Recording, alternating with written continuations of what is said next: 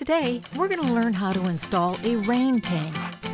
Installing a rain tank at your home is a great way to capture rainwater to help keep your trees and garden alive while creating a drought-smart Los Angeles. Before you get started, see where water can be diverted from your roof.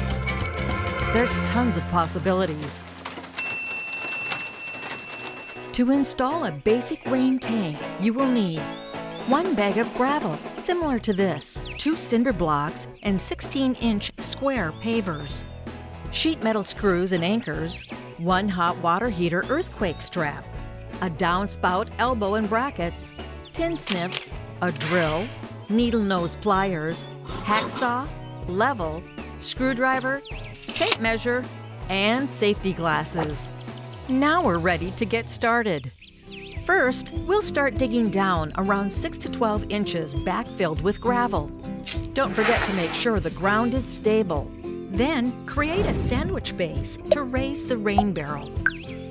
Now, let's see where to shorten the downspout. Once you find it, mark it and use a hacksaw to make your cut. Use tin snips to cut slits in the end and needle nose pliers to crimp them inward, then slide it inside the elbow.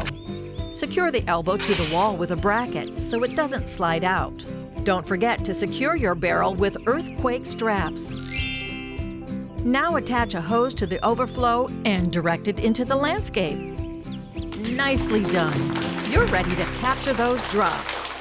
Thanks for doing your part to support a climate-resilient LA. Learn more at TreePeople.org.